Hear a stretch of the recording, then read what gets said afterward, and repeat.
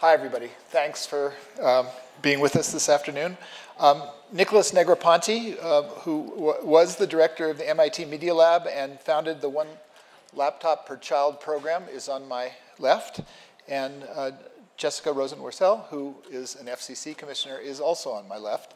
And you know, my first thought is this is about connecting the last 1 billion people, except as soon as I got into this, I realized that we have more than 1 billion people who are not connected.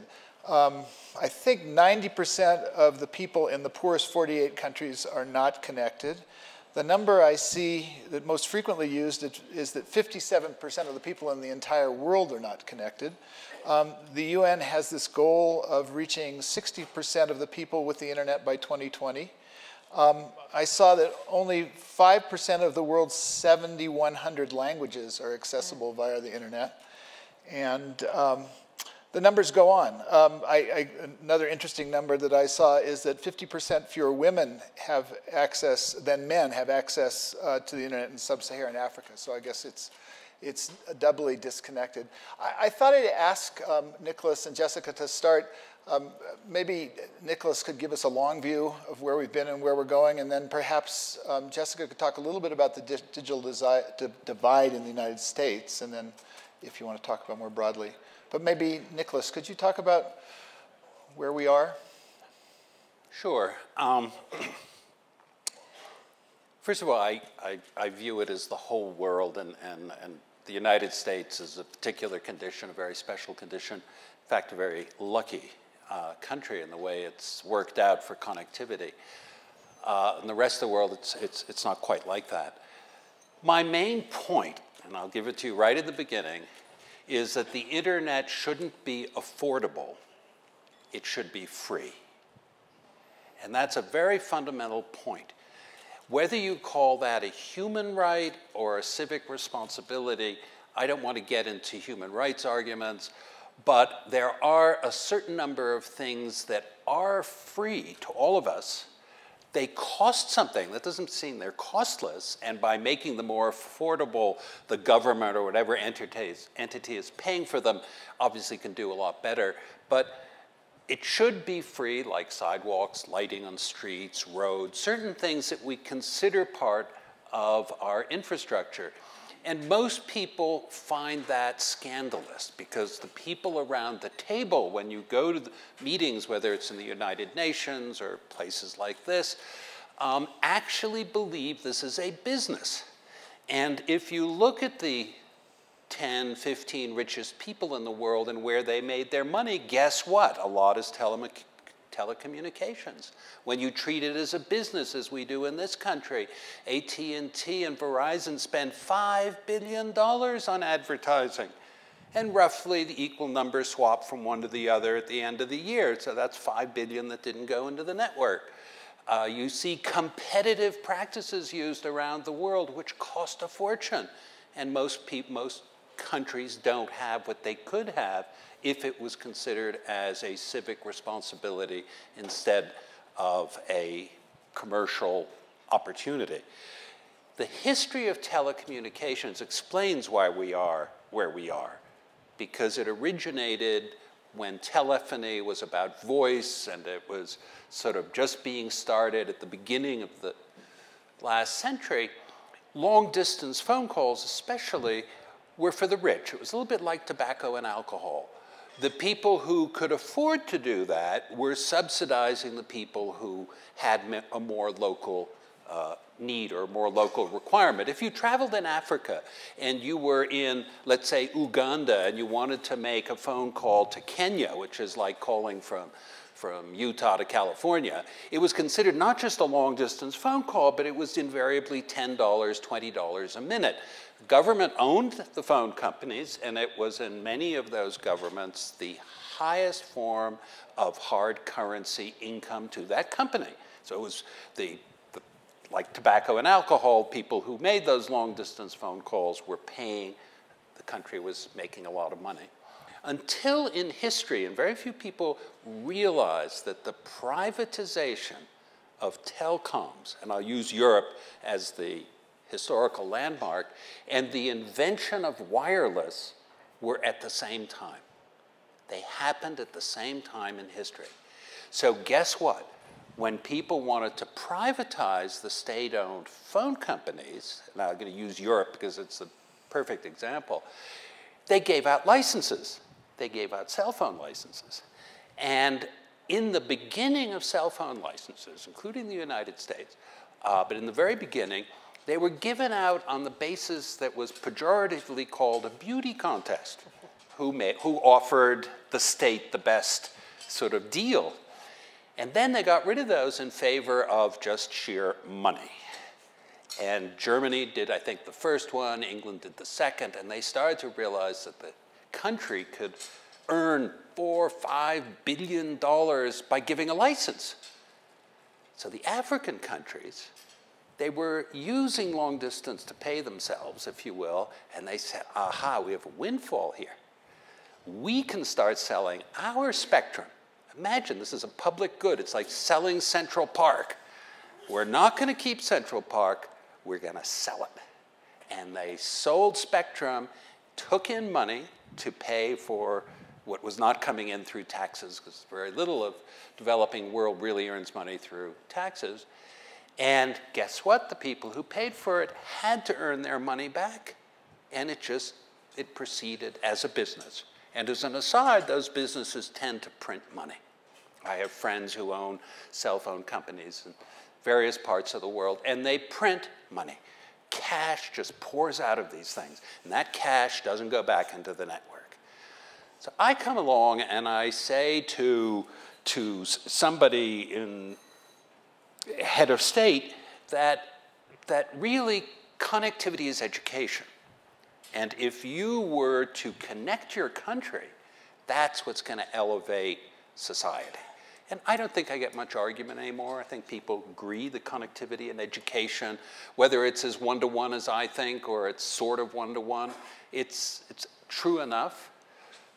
So we are at a cusp, and that's the part, and I can discuss it. We're at a cusp in history where we have to stop the trend of doing this all as a commercial, competitive business, and start the trend, and I'll tell you what I'm doing about later, start the trend of thinking of this as a way of elevating all of society. It's a civic responsibility, and perhaps even a human right. And I'll stop there. Good, thank you. Jessica, could you talk about? Can I respond to that? Yes, please. How about that? Okay, sure. That'd be fine. Well, let's see. You put forward the idea that the network operator model will only take us so far, and there are limitations to it. But what I want to highlight is we have an incredible experiment in this country with free service. And I bet everyone in this room has used it in the last 24 hours. It's called unlicensed spectrum or Wi-Fi. And 30 years ago, the Federal Communications Commission did something. We found we had a handful of airwaves that were designated for industrial, scientific, and medical purposes, but they weren't getting used. We didn't really know what to do with them. So we went to our engineers and said, do you have any ideas? And they came up with an idea that was absolutely radical at the time. Instead of giving individual licenses to companies to go build networks and charge users, what if instead we said that this would be airwaves that would be open to all who played by a set of established rules? So instead of having spectrum be thought of as property like a house that one operator might own and might charge people to come in and use, instead it would be more like the road system, where anybody who obeys traffic rules could get on the road. That was just absolutely crazy 3 decades ago. But the FCC chose to proceed. And a few things happened along the way, like a standard called 802.11. But what came from that is Wi-Fi, which makes its primary home in the 2.4 gigahertz band today. And that has democratized internet access in this country like nothing else. It's a free way to get online. But it's actually even more important than just that, because it has become a way for those operators who have licenses to manage their networks. they offload about half their traffic onto Wi-Fi at some point. And even better, it has become a place for innovation. We are incorporating wireless service into everything we do. The Internet of Things is around the bend.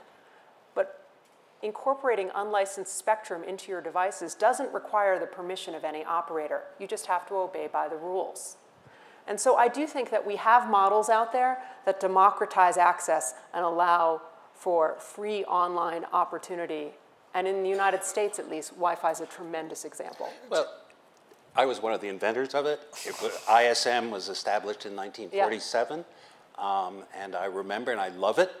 And in fact, if the FCC could do something, is stop giving operators more license, more band, make more open spectrum. Oh, no, so I'm a great absolutely. believer. But look what happened to Wi-Fi. I wrote a paper about 20 years ago called The Water Lily and the Frog, and it was how these Wi-Fi things would grow, and yours would overlap with mine, and then you'd have, the frog was you could go from spot to spot, and this would all grow and cover. Now you log in New York City, or anywhere, they're all locked. Why are they locked?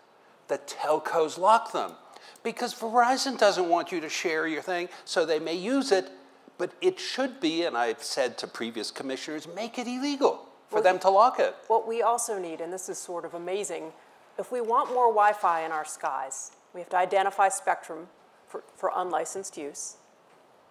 But one of the greatest impediments we have is actually congressional budgetary accounting. It's not some like partisan divide. What happens is we have a legislative process that likes spectrum policy because when licenses are sold at auction, it raises billions and billions of dollars. And in fact, the agency that I work at has collected roughly $100 billion in the last 20, 25 years in its spectrum auctions, and other countries around the world have used that model. That's part of the problem. And it is definitely part of the problem because the congressional budgetary accounting for spectrum thinks about the value associated with its sale, not the value to the economy and civic culture writ large. And that is a problem that I actually think we have to start addressing as an accounting matter in order to facilitate the availability of more spectrum. But can we take this lesson, Nicholas's lesson, and apply it to extending connectivity to the disconnected? What is it in the lesson of the Wi-Fi experience that could take us forward? Well, open spectrum is just a good thing to have, and having more of it is a great thing. And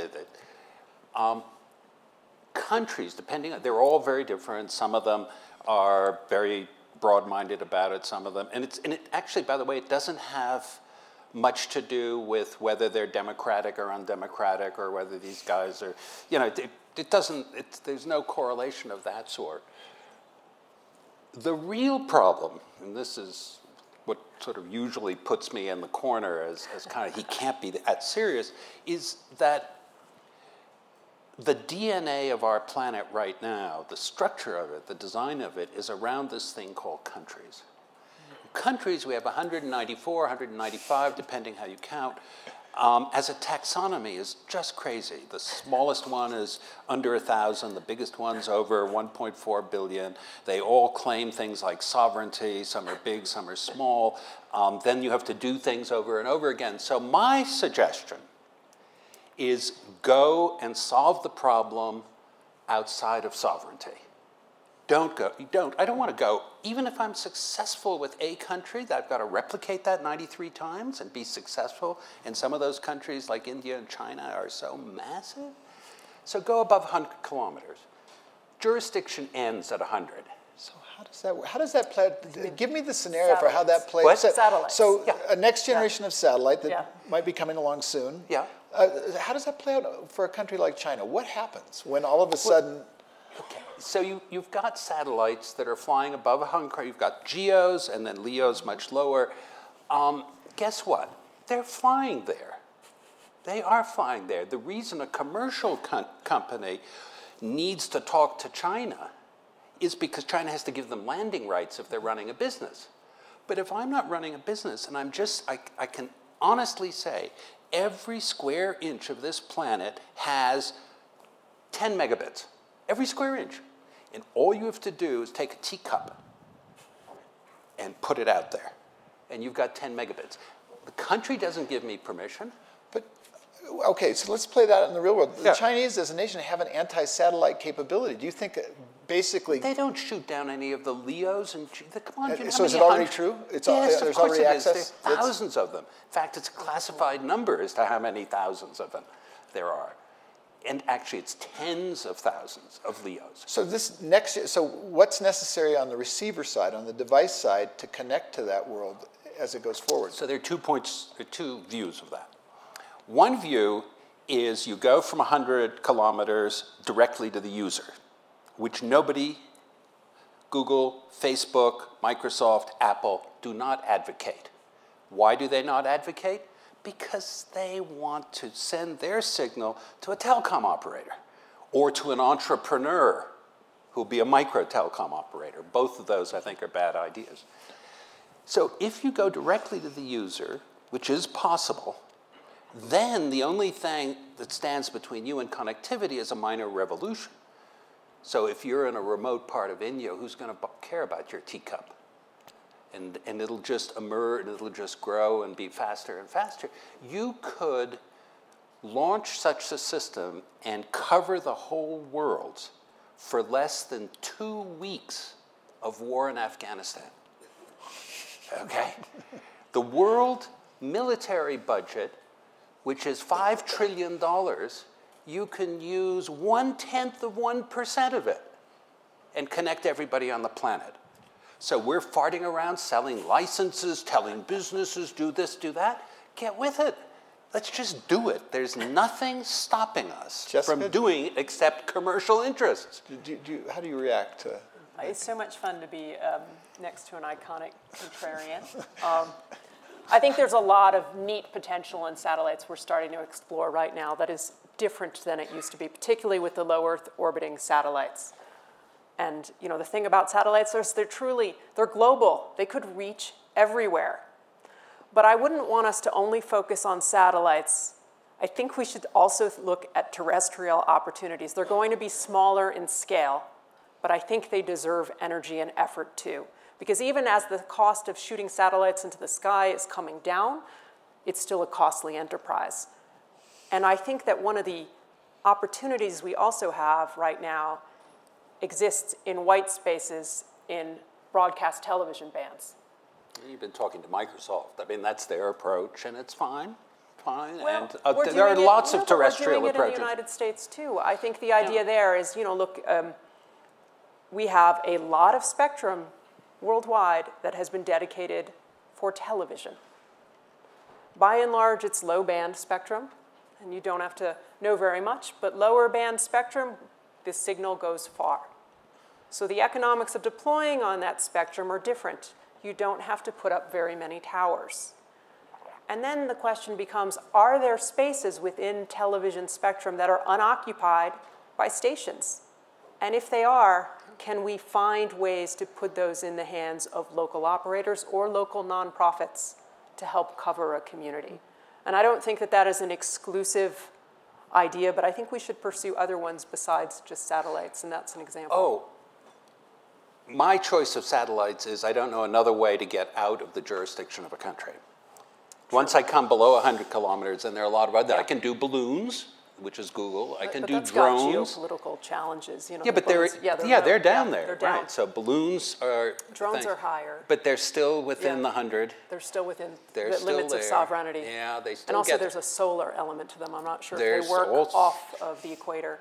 But we're getting really nerdy here, aren't we? Yes, we are getting. But the point is if you stay above this certain limit, you can do things without the agreement of countries. But connect it to the ground, connect it to the people who don't have devices, and how do we use the availability of the spectrum to actually drive adoption?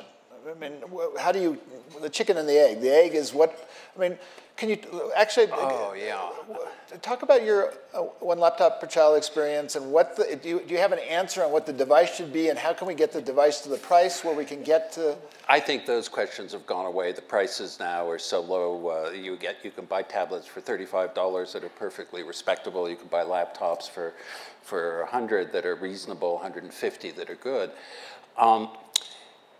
I keep hearing, I went to a couple of sessions, I went to your earlier sessions, I keep hearing the concept digital literacy, and I wonder, what planet are these people on? Digital literacy. It's like when the car was invented, we're going to have a combustion literacy program for people to drive cars. What the hell does digital literacy mean? Every kid can use a laptop or a tablet within nanoseconds. And then somebody earlier today said about content.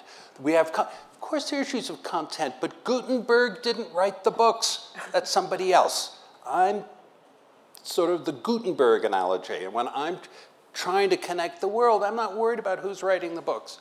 And I know that digital literacy is so easy. We've put tablets in villages that have no literacy, have no adult that's even seen a written word. And kids, within minutes, they've never seen an on-off switch.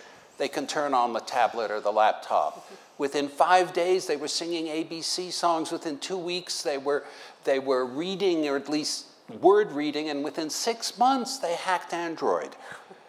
There was no teacher in that class. There was nobody who was computer literate or digitally literate.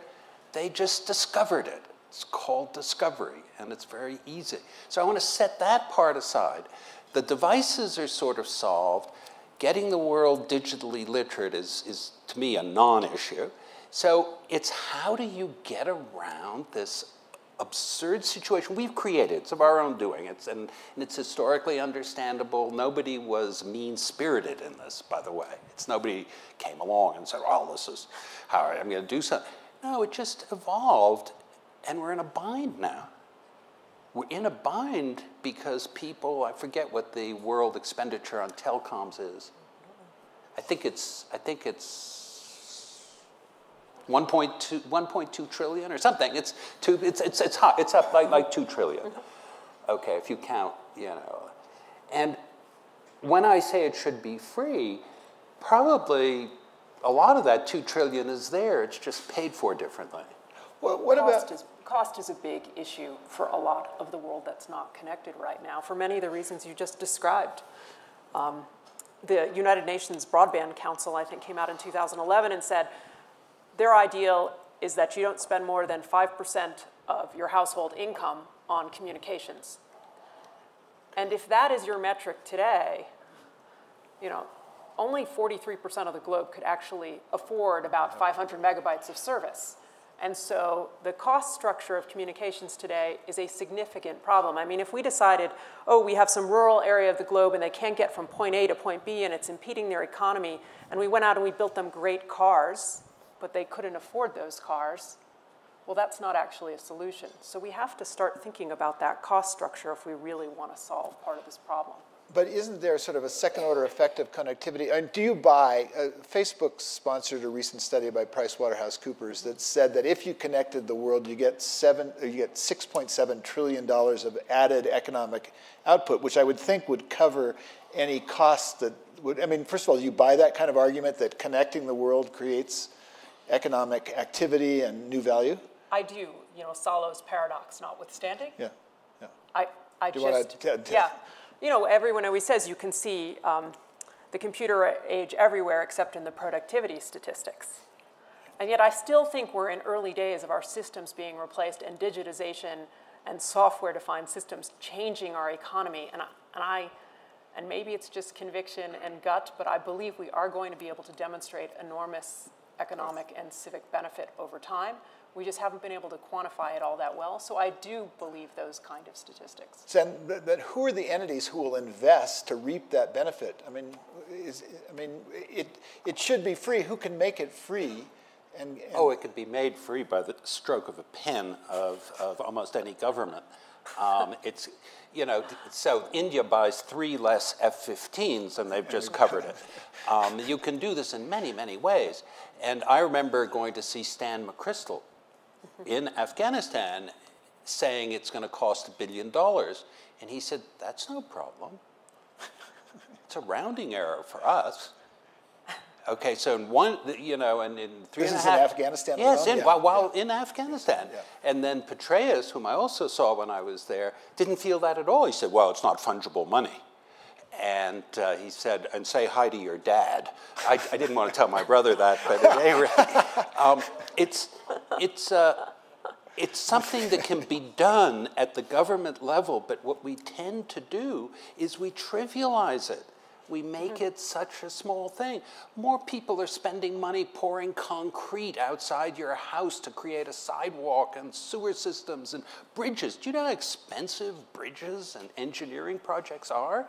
And we build one to cross this river, to cross that river, and look at those budgets and compare them to the education budgets and look at developing countries, and it's trivial to add connectivity. Well, and you raised the spectrum issue, and I wanted to ask you to go a step farther, because in terms of unlocking value, could you talk about this study that was done by for the White House, by the PCAST committee, about using spectrum in new ways and taking advantage of technologies? Because the thing about doing real-time auctions instead of auctioning it once every whatever, is they had this argument about unlocking economic activity. They were sort of making the analogy that doing that for our spectrum, using it in different ways, would be like creating another internet. And it would have that kind of economic, I mean, do you believe that? And I mean, what would it take to reuse the spectrum in a really novel way like that? And could you take me through the PCAST report? Well, I said this earlier today, but yesterday was the 9-year anniversary of the iPhone going on sale. And if you contemplate, if you contemplate how much the world has changed, it's extraordinary. But also for a moment contemplate how much more you're using wireless services today as a result. We are cramming more and more activity into our skies than ever before. And if our skies are a finite place, we have to figure out how to use them more efficiently. Because the thing about our spectrum is we doled it out over time to aviation and to the military in ways that are not especially efficient. So how can we cull some of that back? Or as we create new licensed and unlicensed spectrum, use it more efficiently? And that is what the Presidential Council of Advisors on Science and Technology, that's how you get to PCAST, report was all about. It was saying, well, there used to be this model where we would license spectrum, and whether or not they used it, somebody paid for it and they could set up a service. And then there was this other model, like unlicensed and Wi-Fi, where everyone could use it as long as they chose to follow some rules. But I think what their idea was about was, what if we have a model in the middle, where instead of just saying it's for everybody or only for licensed, what if we had a model where we had a hierarchy of uses? Because 4G technology with wireless allows us to do that. In other words, we could have some licensing, but to the extent that it's not being used, we could have opportunistic access to that spectrum.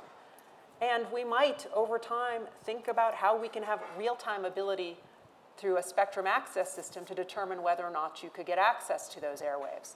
In other words, we are trying to be a lot more efficient with this scarce resource, and we are now experimenting with that hierarchy model in a spectrum known as a 3.5 gigahertz band. And if we succeed, we are going to have a model we can export internationally, which could make spectrum use worldwide more efficient. If you succeed, could you export it to other parts of our spectrum as well? Yes. There are legal challenges there associated with the fact we have licensed spectrum, but I think the idea that you have one user or many users is flawed. We should figure out how, if it is not being used, others can use it. The skies are a public resource. We have to find ways to optimize its use in service of both civic and commercial culture. Yeah. Nicholas, do you have thoughts on spectrum? A comment and a question. The comment is that if you look at the spectrum, pick the worst city, the densest city, New York City at 5 p.m., and you took a spectrum analyzer to see what's being used, the answer is almost nothing. Right. It's empty. It's empty for that reason. My question is, how much of that's owned by the government?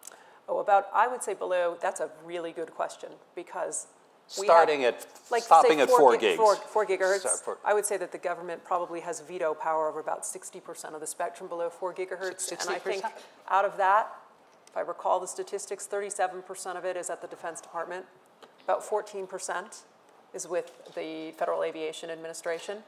And what you have to realize is that was based on a policy choice years and years ago even to give them worse, spectrum systems I agree. at a time when our demand on our airwaves was not quite as strong. And so now the challenge is, how do we cull some of that back so that we have more for our commercial and civic activities, but also compel them to be more efficient with this scarce resource? So let's use as a round number 50% of the government, because use the world government is owned, Sure. is owned Sure. by the government.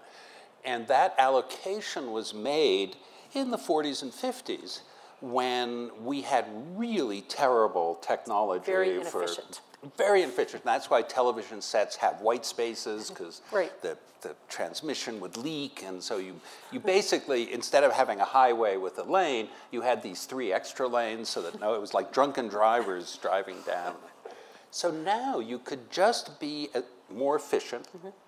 Let's say we are 10 times more efficient, just to invent a number, and 50% of the bandwidth is owned by the government.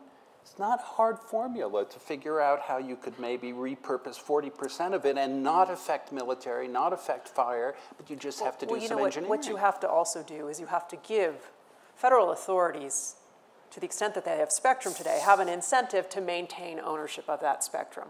And so we have to start incentivizing them in our federal budget to actually return some of it so that we can make both licensed and unlicensed uses moving forward. Wait a second. I don't know why you have to incentivize them. They work for you. No, absolutely. You don't have to incentivize them. You just tell them. No, but you see what happens is when you have a system like that, they see only loss rather than opportunity. And I think we have to recalibrate it so our incentives align. And any other activity doesn't happen speedily. And I can say that as someone who's tried to negotiate with all of those entities that hold it today. Well, I suspect the commander-in-chief could tell the military we're giving up some spectrum because we're going to use it much more efficiently. But let's not go there. My point is it's not a scarce We keep thinking it's not scarce. It's not as scarce as we think it is. Right. We created a lot of that scarcity with the way we distributed it out. Yeah. And so how do we start remaking our spectrum chart? Or moving higher up. And moving higher up. And in fact, that's a huge opportunity, particularly for urban areas that are going to need more capacity. Yes. There are a lot of ways to do it, and I think it's resolve. It's not...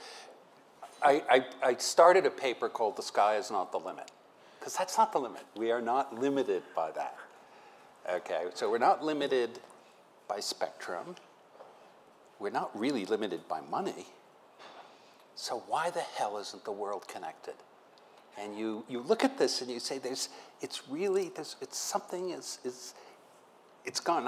I'll tell you what it is, what I think it is, and I'll even tell you, if we have time, what I think I'm doing about it. And this part, let me warn you, is the almost un-American part of my competition, because it's really, the subtitle is Competition is Not Democracy. And we have created a state of competitiveness that we take for granted. And at your presentation this morning, the person from Comcast said that the monopolistic and non-competitive systems were far more efficient than his and far more cost-effective than his. And I went up to him afterwards. I said, did you really mean to say that? And he said, yes. And so I thought for a second, wow, that's the problem. How do you get this out, get connectivity out of this competitive dog-eat-dog solution, and that we always have to have duopolies, that we have to share towers, that we have to do... That's holding us back. That's holding us back enormously. And we don't do that, and I'm going to go. If you think I've been on thin ice, wait till you see this. I like to make education an analogy, that it's a civic responsibility. And if you look at this country, the biggest problem public education has is private education. Because private education is sucked out of the system, people and teachers and things, and you look at the countries that have the highest scores in education, guess what? They don't have private schools. And so you look at those countries and you say, wait, why don't you have a private school? And you don't have a private school because the public schools are really good. And they have choice of which schools, but they're really good. And so we can keep making our public schools worse, by making more private schools, and private schools presumably are going to be better, and the public schools will get worse. So telecommunication has fallen into that same phenomenon.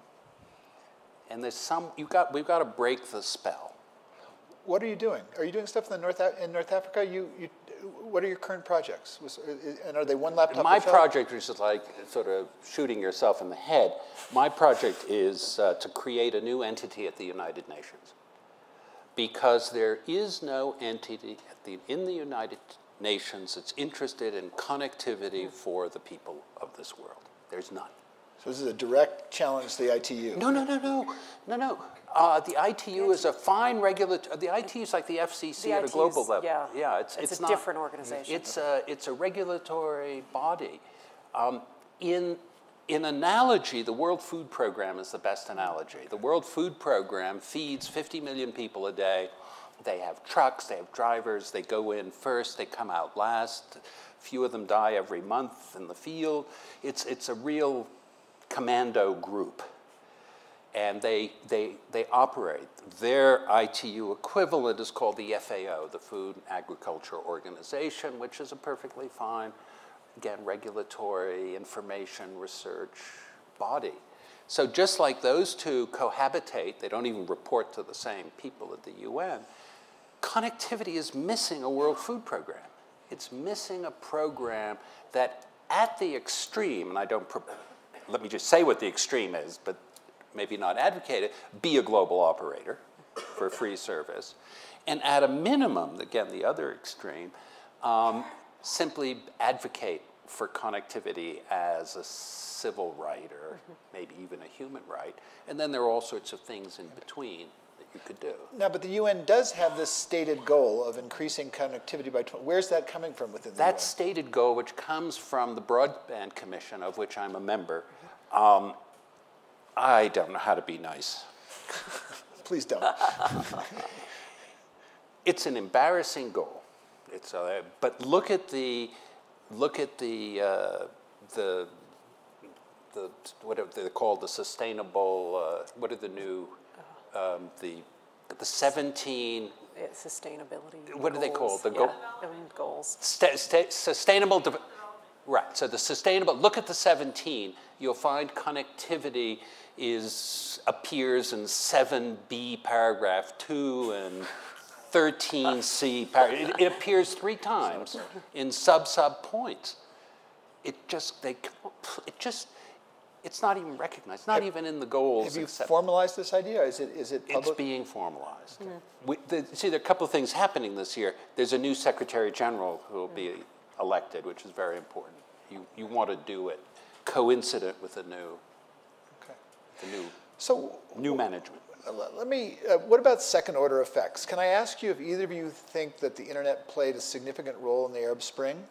And if so, what might be the unexpected political consequences of connecting the entire world?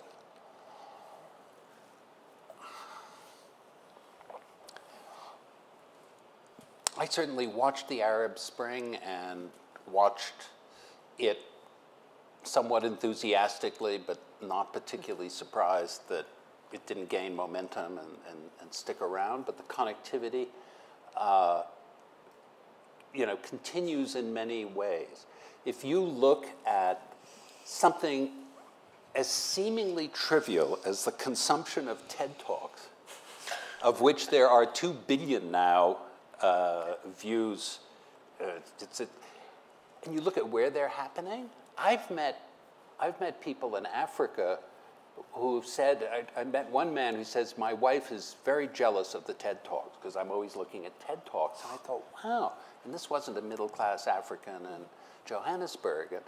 And so you get little samples that are, to me, sort of encouraging. That's on the consumption side, which is I'm generally against. But in the constructionist side, there's a lot of things happening. You mentioned a statistic right up front, there are about 7,000 languages in the world, but only 5% of them are represented on the internet. And so while the internet today, as we think of it, or the web, is infused with Western norms, as we push it out, and as individuals across the globe do more than just consume, but they start to create, that's going to change. And that's got consequences that are interesting, that are challenging, and I don't think we fully wrapped our hands around them. So a bottom-up internet that is, I mean... Yeah, that's well outside of my jurisdiction, I can tell you that. So have either of you engaged with internet.org, Facebook's effort to push the internet into the unconnected world?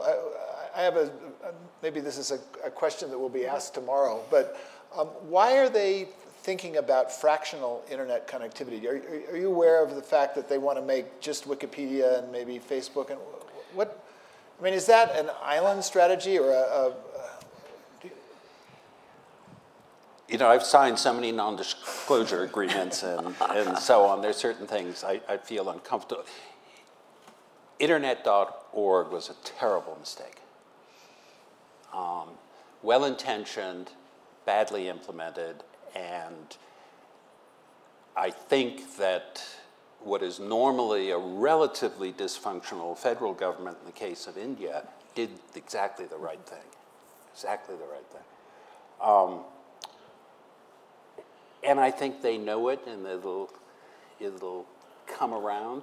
But I don't look to to Facebook or Google or Apple or Microsoft to be the movers and changers, partly because they have a set of customers to whom they have a fiduciary responsibility to their shareholders to not piss off those customers. Okay, so they're in a very different position. I don't have any customers. I don't have any buddy that I have to be beholden to, and you know that. And it's much easier if you could create a group, and then they would love it. If there was a public, nonprofit, humanitarian entity that could do something as simple as make mapping data available to everybody free. Interesting enough, it's not. How can you do connectivity and telecommunications work unless you had that?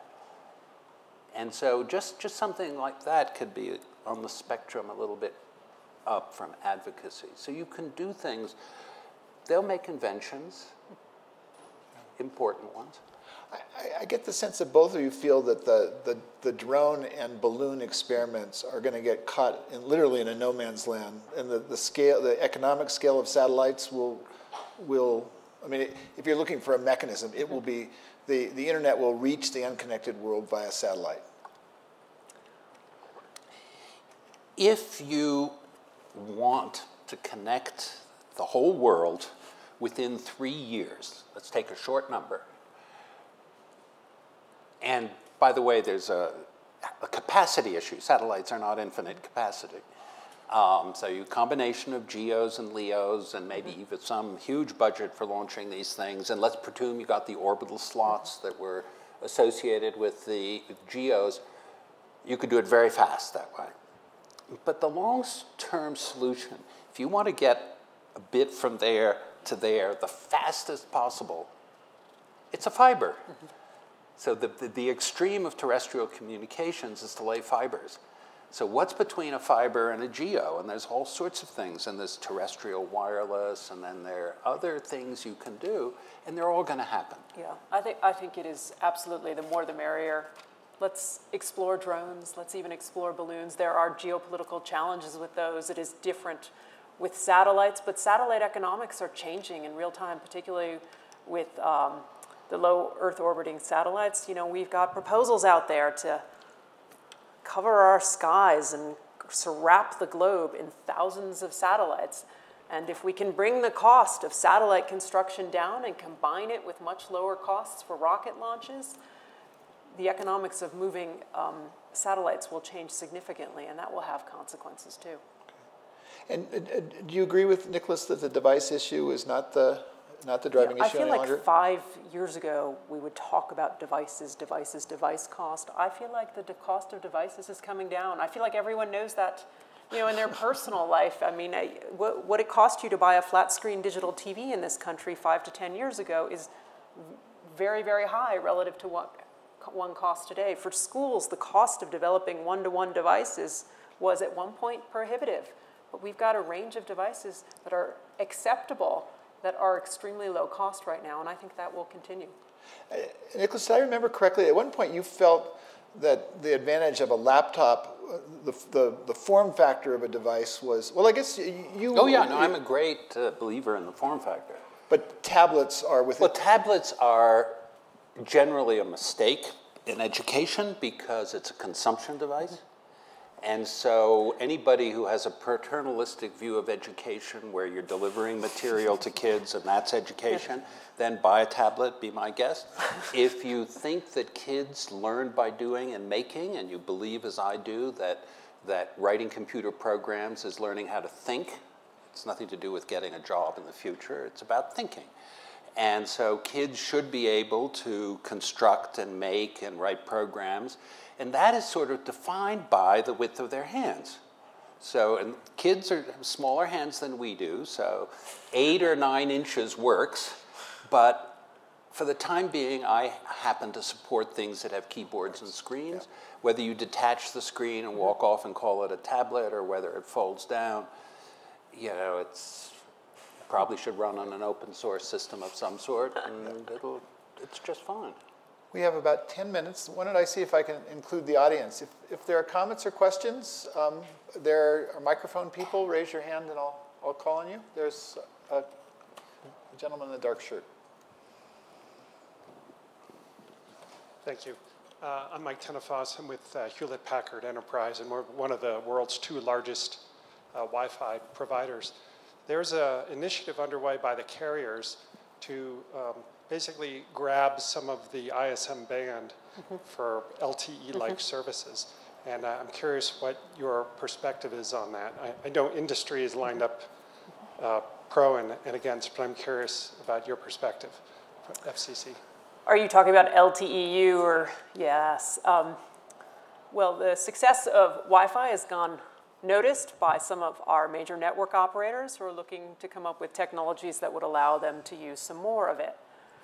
And that is challenging for those who rely on unlicensed spectrum today as well. So there are tests that are ongoing. The FCC has actually opened up a proceeding to take in some comments on this, and we have given some special temporary authorities for tests. But in general, I think that conversation has slowed down a bit, and most of the focus right now is moved to 5G and millimeter wave technologies. We are going to continue to monitor those tests, but we have not, for instance, approved equipment yet that actually relates to the technology you're describing. Can I just make a comment about the 5G people in general, and the people who push 5G, which is fine, but they tend to be the carriers who want it, and they have a core concept that we don't question often enough, and that's called the subscriber. They have designed these systems to have subscribers. Wi-Fi doesn't. That's right. And the only time you have to subscribe is when you're paying a user's price in your hotel, because the hotel is so stupid they outsource the Wi-Fi and you get paid, you have to pay extra. But normally there's no subscriber. And subscriberless telecommunications is the future, not subscriber full. And so, you know, when you're talking about 5G and really high millimeter wave band spectrum, we do have unlicensed spectrum near about 60 gigahertz, and we have proposed to add a whole bunch more in the same space, which will create really wide channels, and I think the opportunity for new cool things with unlicensed. And every time we engage in licensed spectrum policy, I think we should have what I call a Wi-Fi dividend. That there should be a public slice, and we should start thinking as a matter of how we manage our airwaves, that there is a unlicensed dividend or Wi-Fi dividend every time we proceed. Well, that's one way. It's a little bit like you're about to sell Central Park, and you say, well, we should keep a few square feet of it. I would say don't sell it at all. Make it all open. And I would invite your help on figuring out the budgeting problems associated with a legislative interest in continuing a licensed spectrum policy. Stop doing that. Just today, the United States was ranked number 18 in the quality of life Did you see these rankings that come out? Just can't, the one for, I forget, there's a better name for what the, and we came in 18. Okay, and we're going down every year. So it's you know, the value of connectivity isn't necessarily GDP. It's a lot of other things that make for the quality of life, and I think people have to keep that in mind, and telecommunications is a major part. All you need to do is have Wi-Fi go out in your home, and you know what happens to the quality of life, and it's There's a question at the very back. Hi, I'm Khan with San Jose, California. I'm really excited and inspired by the notion of connecting the world globally, right? I think one of the aspects of it that I'm unclear about is who provides the customer support when you can't get on spectrum such as Wi-Fi. You know, as a city, we try to do that type of work. We try to provide it, but there's no, there's no standard of expectation of service when it's on a Wi-Fi, right? I'm not gonna call my council member, I'm not gonna call my mayor. Who do I call when it's free and available, but I can't get on? Well, I'm a great fan of metropolitan Wi-Fi systems, and they've been going down, and there's even some legislation to make them go further.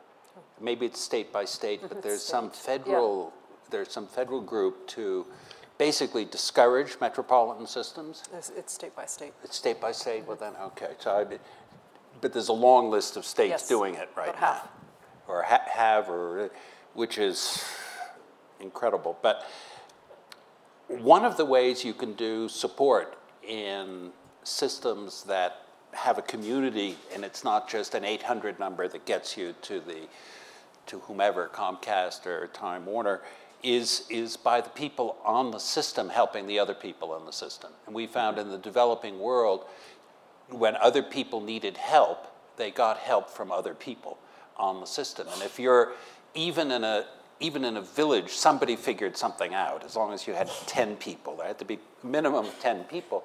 But it really, these systems can support themselves with the users, not the provider. They really can. By the way, I was the ISP for a little Greek island that had 2,900 full-time inhabitants and 40,000 during the summer. And I put this in way back and put wireless through the village. This is in the early 90s. I mean, this is when Wi-Fi things weren't even built in. You had dongles hanging out. And the person running the system for me on the island, believe it or not, he died. And when he died, the system continued for 4 years with no human intervention.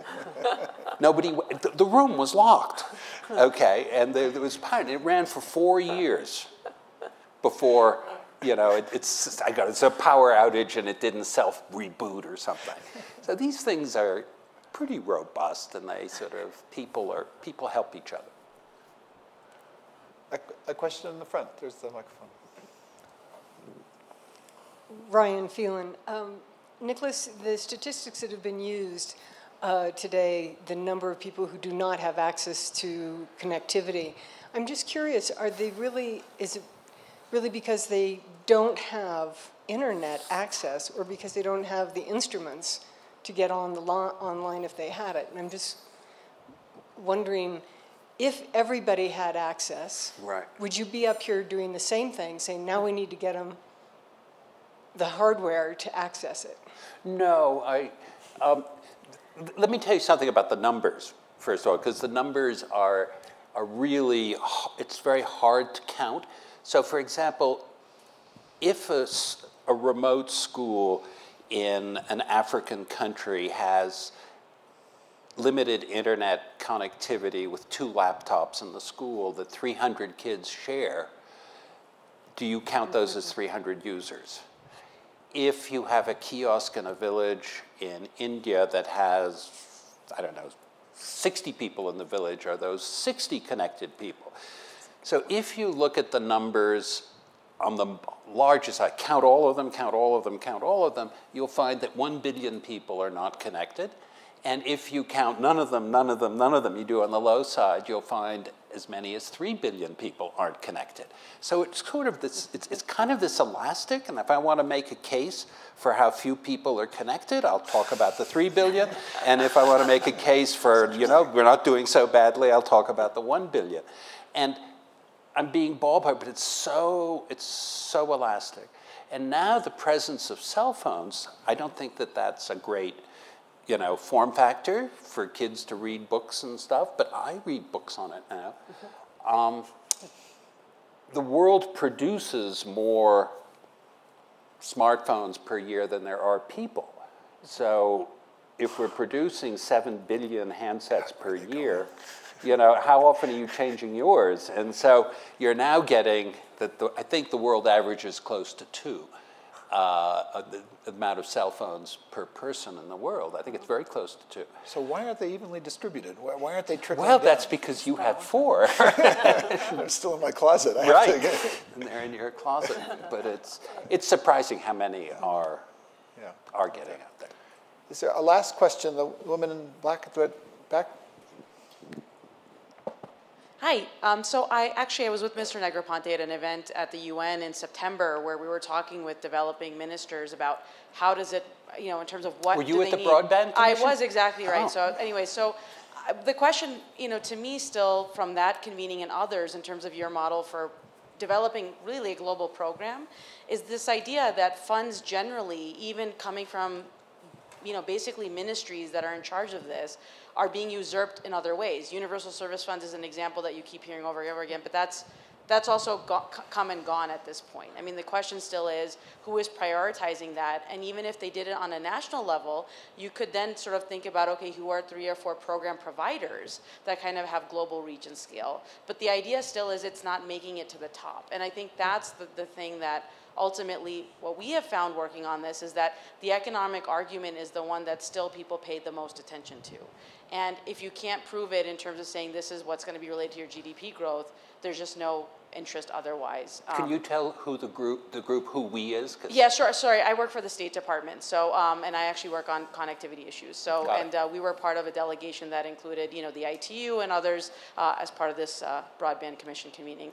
But bottom line is, it felt like from that conversation and others that has happened subsequently is there is a need for the program, there is a want for the program, but the people who need to then fund this stuff are not part of these conversations. So do you guys have any parting thoughts on how to get them into that conversation?